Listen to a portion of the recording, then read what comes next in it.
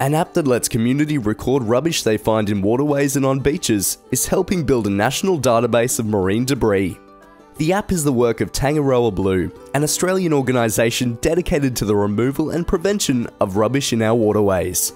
The app was developed for citizen scientists to be able to contribute to a national program.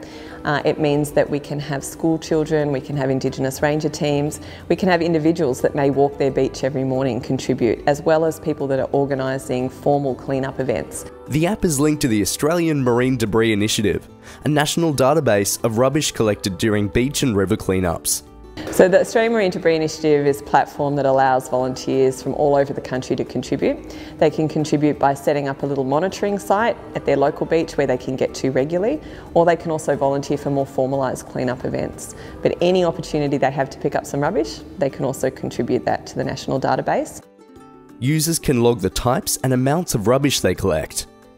It actually has about 140 categories in it, so every item that you could possibly think of that you'll find on a beach actually has a home in the database. You can take a photo, you can scan a barcode, and you can also have a look at examples of that category to make sure that you're putting it in the right place as well.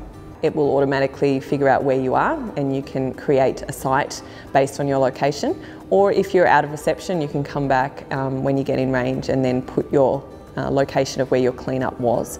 The data collected by thousands of volunteers is being used to stop rubbish at its source. The data was a real vital key and tool in being able to identify what was impacting different parts of the coastline around the country, and then where that stuff might be coming from. From there you're able to engage the right stakeholders to work on what needed to actually change. Hunter Local Land Services has been working with Tangaroa Blue, and we're really happy to help provide some funding towards building the app, and that's going to really open the doors for lots more people to get involved with cleaning up their local environment and providing the data that will help us identify sources of debris that we can do something about. The Australian Marine Debris Initiative is a network of community, industry and government, and without those thousands of partners that contribute, we wouldn't have a national database that's so comprehensive. So I think that it's a real testament of how people are connected to their coastlines and to their beaches and their environment, and that shows through how many pieces of data actually get recorded. Get involved. Download the Tangaroa Blue Australian Marine Debris Initiative app and help clean up our waterways.